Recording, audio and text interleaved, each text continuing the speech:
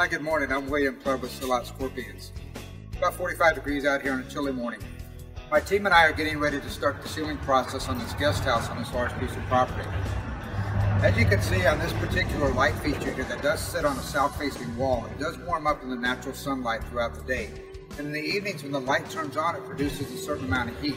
This could be a great area for these things to hide and harbor. Definitely something we want to address. We've been out here on this property 4 different nights blacklighting in the last 10 days. We found approximately 184 live on the outside, 3 live on the interior side. Wintertime is one of the best times to really start building up that property's immune system.